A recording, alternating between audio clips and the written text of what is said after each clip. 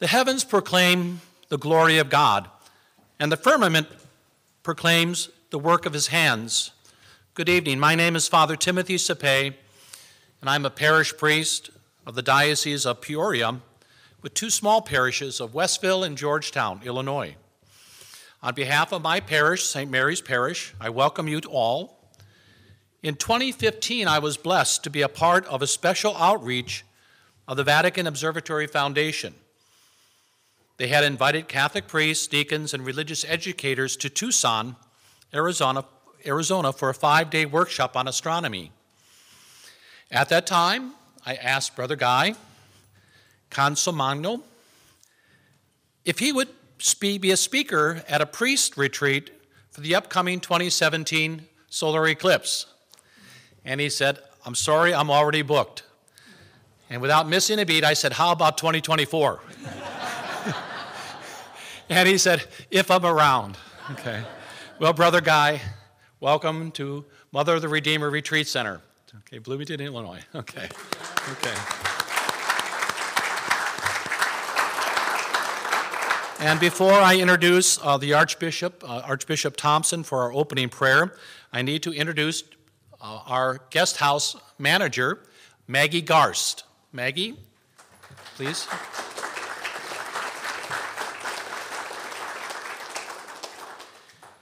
I had met Maggie before, please come on, and I had done some priest retreats here in the early teens, and so I knew Maggie then.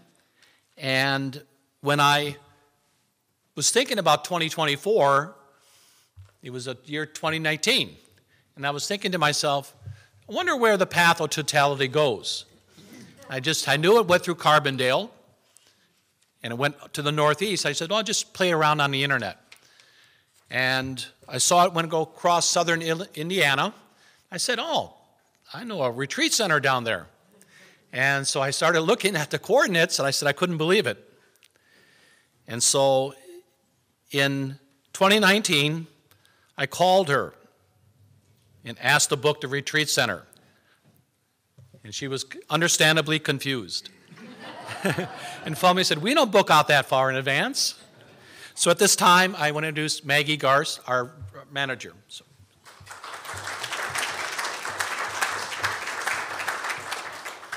Well, welcome all of you. I know I've met most of you at the office, but my name is Maggie Garst.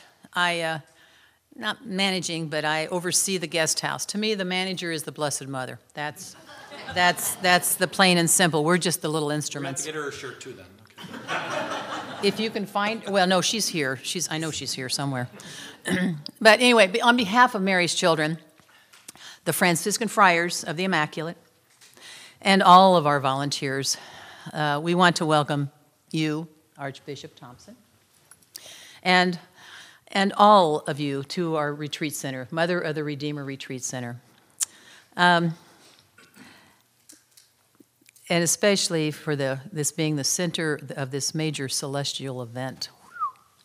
Father Sauppé has been anxiously waiting for this particular eclipse for quite some time. I still have my notes from the date of July 15th, because I keep a phone log.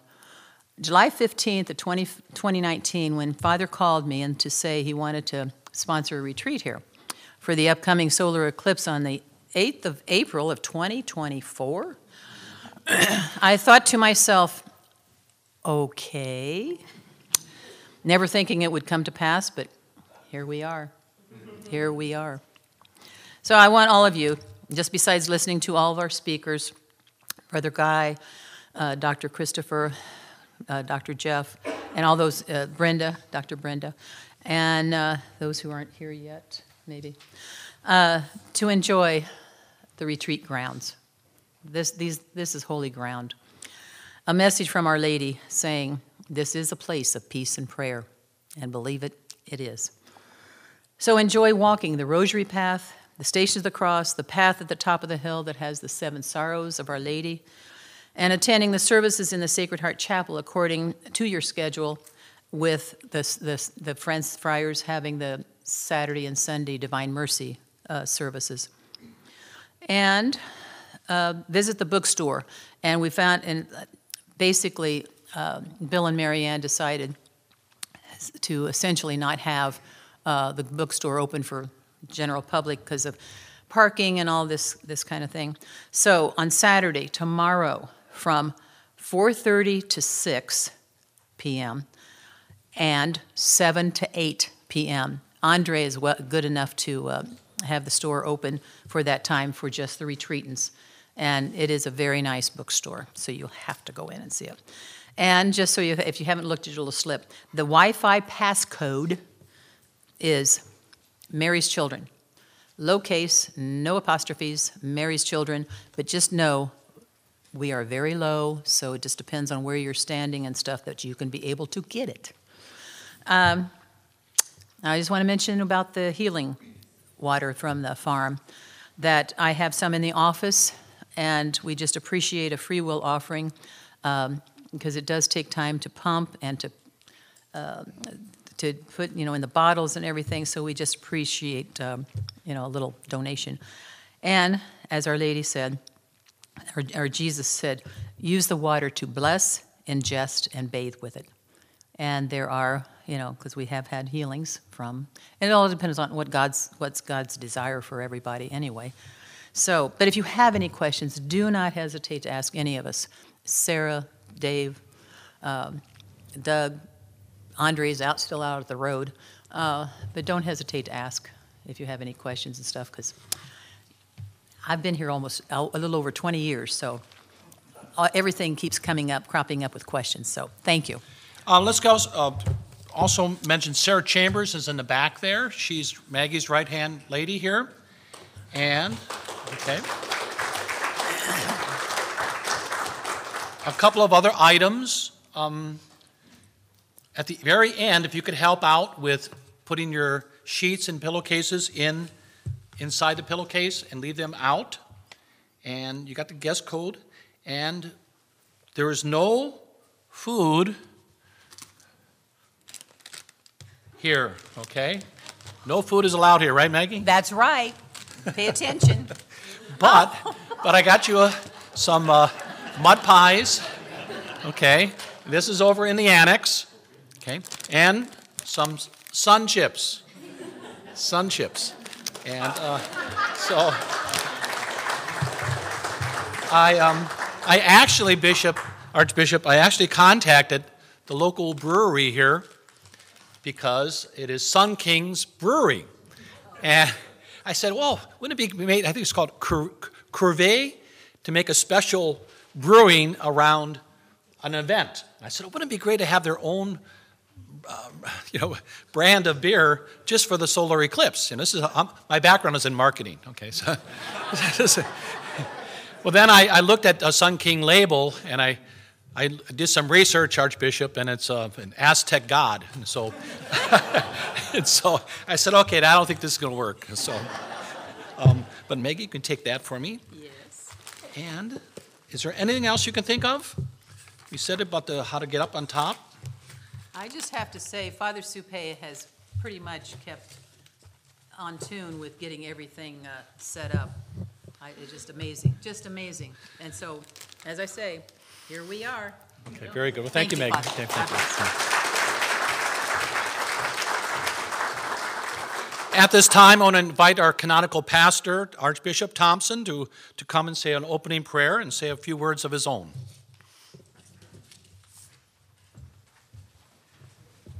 Thank you, Father Sauppé.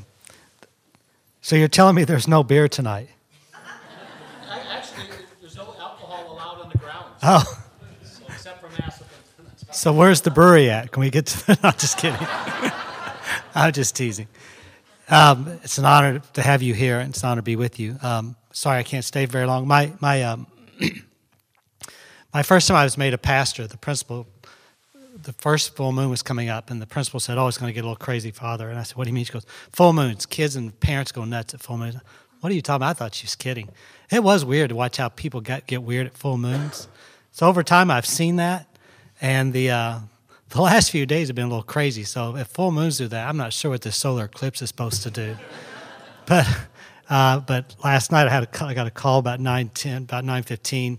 little crisis I got to deal with, and then something else this morning. And my vicar for clergy is not available. I would go to my vicar general. He's not available. He's out of town. So I thought, well, it's me. So I've got to go back tonight to kind of take care of those things that I would have passed on to other people. So I don't know if that's the solar eclipse or God's just getting even with me. Probably a little bit of both. So, but it's an honor to have you here, Brother Guy. What a great gift. Father Sauppé, thank you for all your enthusiasm is infectious, and just what a great witness to you. So just making all this happen. So thank you. As I do the prayer, I just, Laudato Si, I wrote it in the little book there. I couldn't get my Wi-Fi working until someone gave me the password. So, because I thought, when he asked me to sign this book, the first thing I thought of was Laudato Si. My favorite line in there is number 12. Rather than a problem to be solved, the world is a joyful mystery to be contemplated with gladness and praise. Rather than a problem to be solved, the world is a joyful mystery to be contemplated with gladness and praise.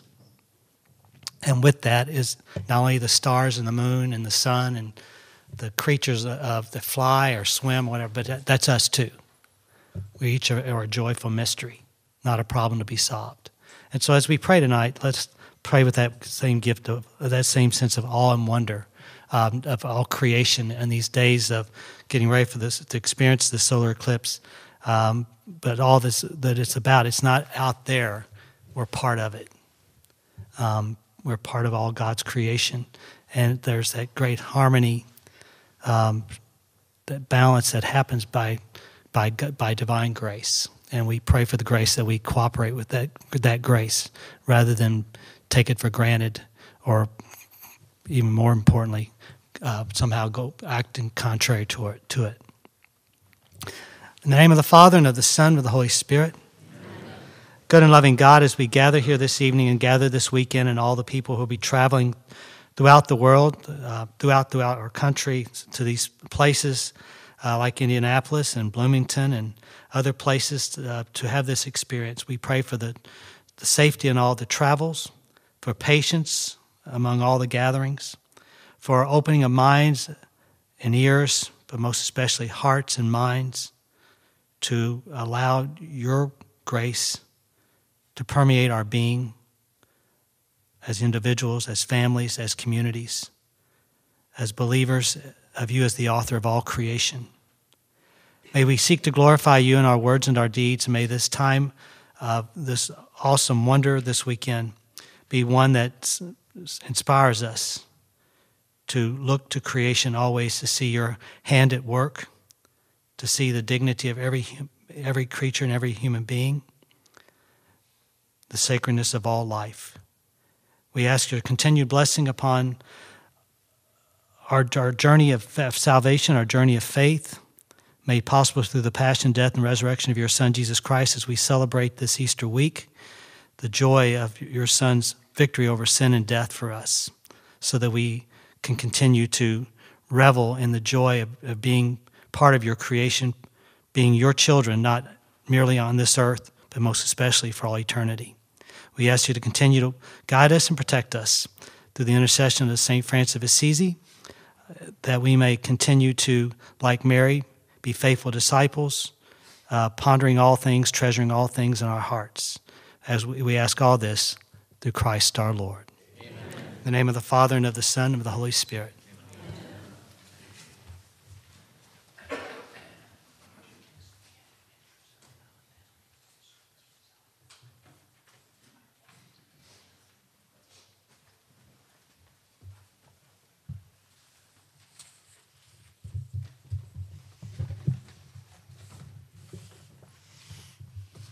Thank you, Archbishop. Before I introduce our keynote speaker and other invited guests, I want to recognize our youngest. I'm not sure if he was here. I was told we would have a 2-year-old, and I was asked if that would be okay. I said, sure. I said, I'll get him a book. So I got him Good Night Moon. Okay. So, in fact, I don't know if it's for him, but it might be a her. So, she'll be here Sunday. Okay, well, come on up and get the book. And okay, very good. And what's her name? Elizabeth. Okay, very good. Okay, you're welcome. Okay. And I want to reflect now a little bit on the weekend's theme of faith and science. I want to give a hat tip to Pope Benedict XVI, who as cardinal gave a talk in 1985. He was then head of the then called the Congregation for the Doctrine of the Faith. And he gave a series of talks that have only been recently put into print. The book is called The Divine Project. This book, those talks themselves would make a wonderful retreat on faith and science. I can't emphasize that enough. That's why I have the book for sale. I bought 15 copies or so. And the annex, I really encourage you to get a copy. Unfortunately, he had to deal with the subject of faith and science as they had contended with one another. So he honestly writes about that contention and the nature of the church. But the following then, however, is my own observations. It's not from that book or from the Vatican Observatory or from the Archdiocese of Indianapolis. A long time ago, someone asked, what is truth? This question, that question, has been asked countless many times, even before the Roman procurator Pontius Pilate asked it, perhaps rhetorically, of Jesus. Many are asking of that same question today. In fact, in a way, we are born as natural philosophers, natural scientists, little Aristotelians, okay? In fact, I tell my CCD kids, whenever I talk about Aristotle, they are to clap. And so every once in a while I throw Aristotle's name in the homily and they clap. Okay.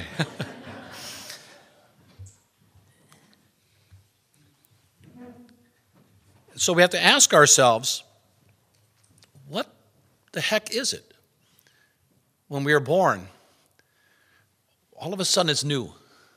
Sometimes we're born crying, little Aristotelians. Which brings us to a simple definition of science that I learned in seminary from my scripture professor, Father Martin. No, another Father Martin. Okay. Father Francis Martin. He says, science measures change. That's all. Anything beyond that is postulation, a series of connected theories that are tried and tested by other scientists that are either confirmed or debunked.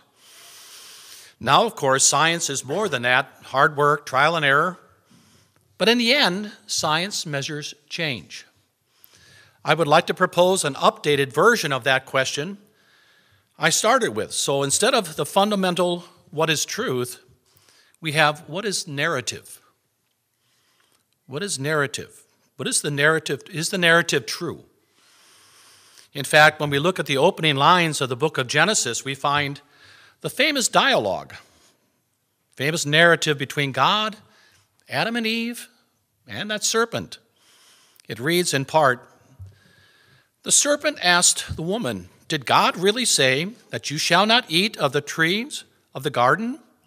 The woman answered the serpent, we may eat of the fruit of the trees in the garden, but only about the fruit of the tree in the middle of the garden that God said, you shall not eat or even touch, lest you die. But the serpent said, you certainly will not die. God knows well that when you eat, your eyes will be open and you will be like gods, knowing good and evil. Now, Cardinal Ratzinger points out of the creation account of Scripture has God saying, or Scripture saying, God said 10 times. He parallels that to the 10 Commandments. As such, creation begins with a narrative. God said, let there be light, and there was light. God begins then a narrative with us via Adam and Eve. And due to his divine permissive will, he allows Satan to get into the act. I don't know if you know or have seen this newest translation, Archbishop, but there's recent scholarship has uncovered a new scroll at Qumran, and they call it the FDA CDC version.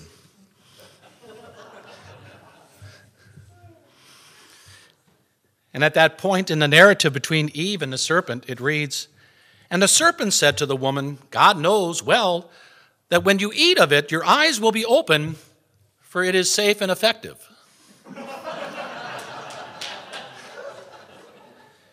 We may laugh at that with nervous laugh, but why? Because it goes against the official narrative. If there is anything that can come out of the last 3 to 4 years, is that we have been made aware of the official narrative coming from the triple alliance of governmental medical mandates, big tech, and big pharma. The interconnection is playing itself out now in the U.S. courts as we speak.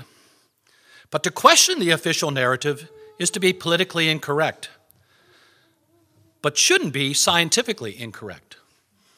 For to call into question experimental gene therapy that has been given to 3/4 of the world's population should never be scientifically incorrect.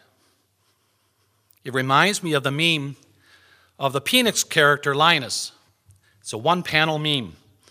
And he's shouting to somebody to his left, "Questioning science is how you do science."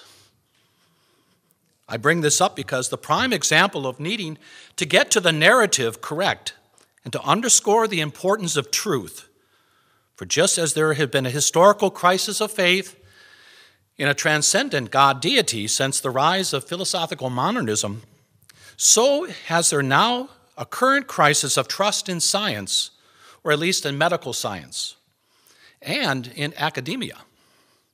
We see this with the using AI now to investigate people's dissertation for plagiarism.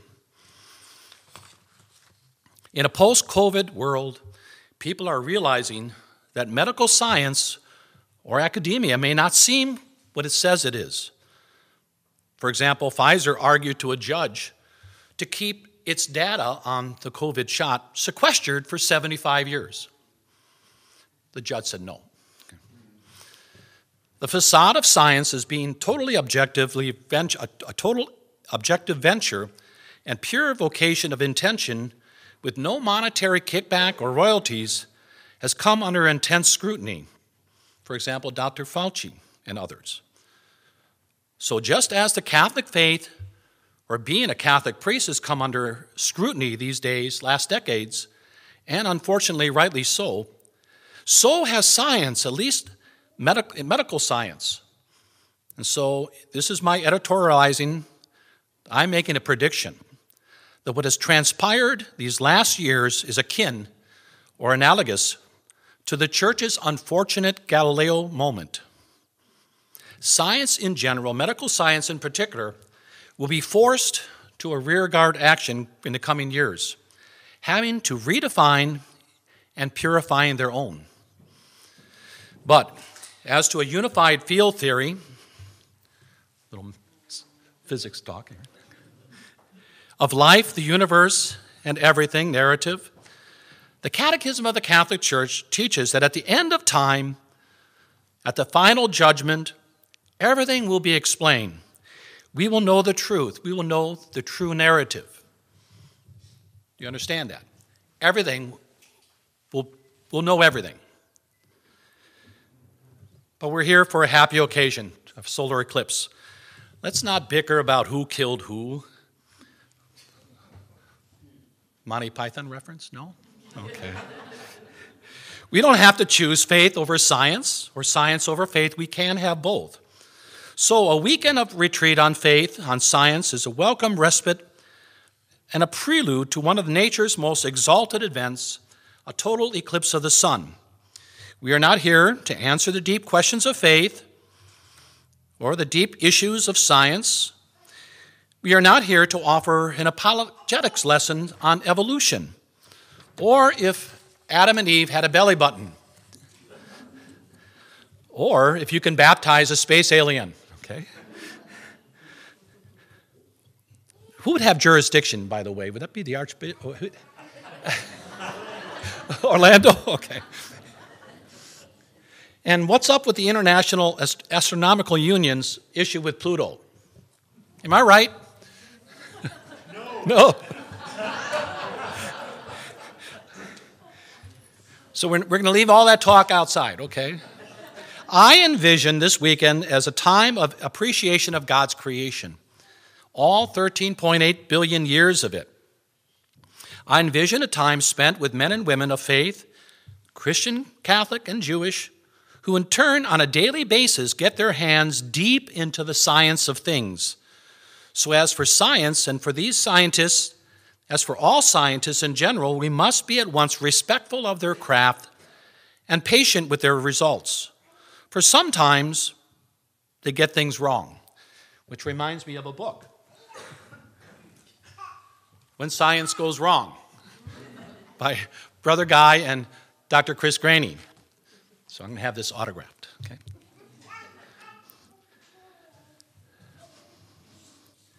But as for faith, the Catechism of the Catholic Church reads, faith is the theological virtue by which we believe in God and believe all that God has said and revealed to us, and that the Holy Church possesses for our belief because he is truth itself.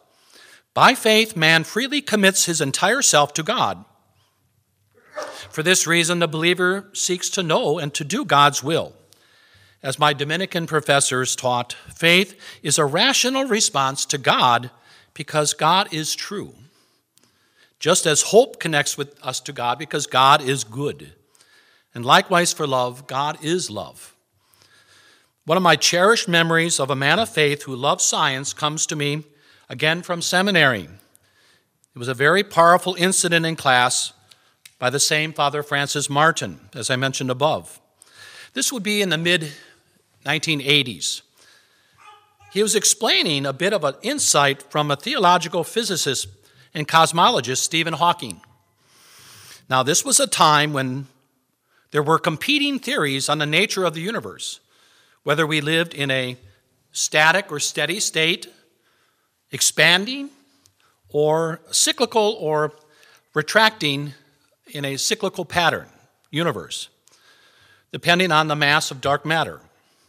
Back into the cyclical would be we would go back into a singularity, not unlike how the Big Bang started, an ever-recycling universe. Anyhow, Father Martin told the class that Hawking was speculating that if we lived in a retracting cyclical universe, the time itself would reverse. The broken water glass on the floor would go back up onto the tabletop. Now, when he said this, a number of students laughed. Father Francis Martin stood up straight and looked at those seminarians and said sternly, "Don't laugh. He's trying to figure it out." I love that story. Hawking and all scientists are trying to figure it out. And that has been the story from the beginning of mankind. Those early Babylonians inscribing several hundred years' worth of lunar and solar observations in cuneiform on clay tablets, they did it because they were trying to figure it out. We follow generation upon generation who have also been trying to figure it out, to understand our world, our moon, our sun, our universe. Heck, 2 more Jesuits have just written a groundbreaking paper on the nature of black holes. They're trying to figure it out. My friends, let me introduce you to our weekend speakers, men and women who have been trying to figure it out. So, ladies first, I'm going to invite Dr. Brenda Fry to come forward, just so she get into, okay. Just so people on the streaming could see a face that I have here. You may recognize her from an episode of Nova, as I did in 2015, called The Runaway Universe. Oh, yes, I don't have a copy. Is that Well, why don't you take that? No. I thought you were giving. Oh, Yeah, this is, no, that was my, we don't have a VCR anymore, but. You don't have a copy? someone might. This is your copy. Thank you. Okay. Well, no, here. Okay. So I met her in 2015 at the workshop that was done in Tucson. And this is what she wrote. Her PhD is in astrophysics from UC Berkeley, after which she traveled east to take on a 5-year postdoctoral fellowship at Princeton University. She then moved still further east to take on her first faculty position as lecturer in Dublin, Ireland. This was followed by a tenure-track professorship of physics at the University of San Francisco before finally being recruited by the University of Arizona, where she is currently a professor of astronomy. She spends most of her time thinking and working with the James Webb Space Telescope dataset and on a distant universe. Okay. The James Webb Space Telescope dataset on the distant universe. She has never been lucky enough to see an eclipse and live and in person until now. And so we hope to have that. So I have here something for you. I didn't get all the speakers something, but open that up. My brother is here, by the way, and my sister-in-law. They came in late, but he got me into this. Let me take this. Wow. So these are first day issue astronomy stamps from Space Telescope. From James Webb Space Telescope. Okay.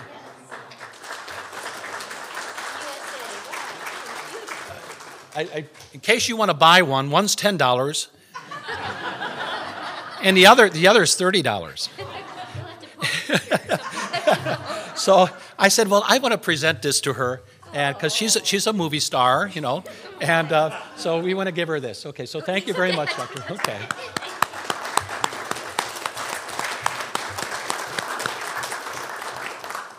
After contacting Brother Guy, telling him about my plans for 2024, I called him when I found out where the solar eclipse was coming. I called him in 2019, reminding him of his promise of 2015. Would you be willing to be the keynote speaker in 2024? And he gave me the same answer, if I'm around. So here we are, Brother Guy, 2024. Welcome to the retreat center here. But after calling him, I knew I had to call the next speaker. He's the son of one of my parishioners. He's from Westville, graduated from St. Mary's grade school, and he has received a PhD at the University of California, San Diego, held a postdoctoral fellowship at the University of California. Dr. Jeff Cookie, come up here, please. Okay. That way people streaming can see. Your mom's probably watching, you know.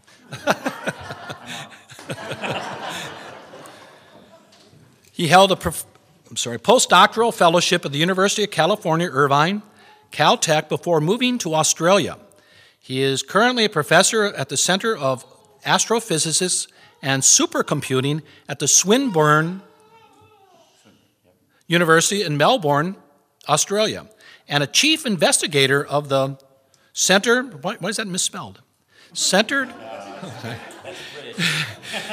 of Excellence for Gravitational Wave Discovery. Dr. Cooking studies galaxies, my eyes are going out here, studies galaxies and explosive deaths of stars called supernovas in the distant universe, as well as gravitational wave events and fast-evolving extreme explosions. What is that called? Okay. Yeah, there's all kinds. Okay. He has discovered the most distant supernova known. I'll repeat that. He has discovered the most distant supernova known.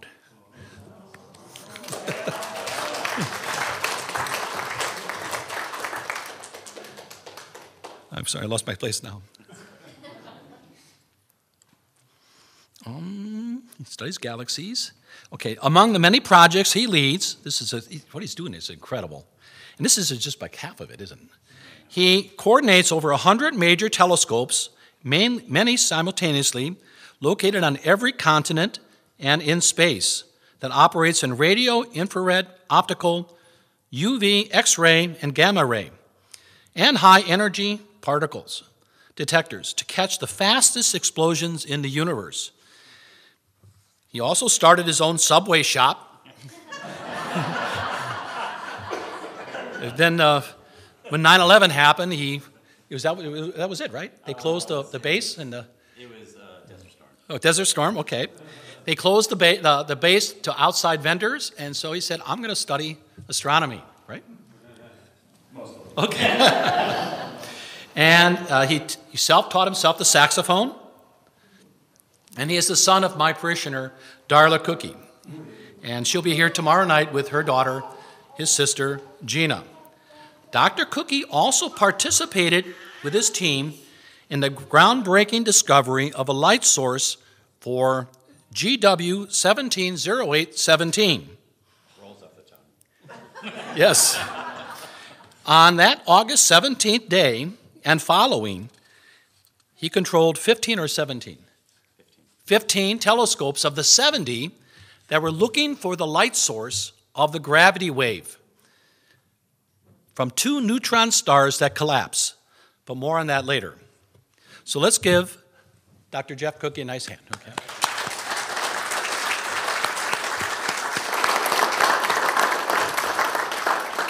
Our next speaker is Dr. Chris Graney. I don't think I met you in 2015, but I met him here in 2021. We met with Maggie and the Friars, and we went over the grounds, and he gave the thumbs up to have the retreat here. So let's give that. He also works for the Foundation Workshop in Tucson, and is the inspiration. I'm sorry. That's Father James Krasinski, who's not here. Okay. Chris Graney is an adjunct speaker, press officer, and author-editor at the Vatican Observatory. For some years now, his research focused on the history of astronomy, especially the late 16th and early 17th centuries. That research has resulted in 2 scholarly books, Setting Aside All Authority, and the second, Science Against Copernicus in the Age of Galileo, and Mathematical Disquisitions, a booklet of theses immortalized by Galileo, both published by the University of Notre Dame Press, and edited. This is the title. From the Director, Selected Works of Father George Coyne, Jesuit, published by Vatican Observatory in 2021, and is co-author with Brother Guy Casamagno, When Science Goes Wrong. Okay?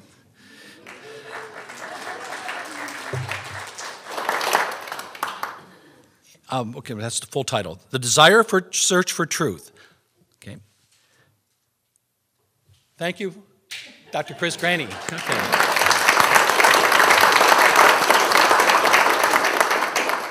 Doc? He also has been sitting too much, and his back is bothering him, so he's been sitting on the floor, but now I've had the experience of sitting in the low place and then being asked to move. At this time, we'll invite Brother Guy to come up.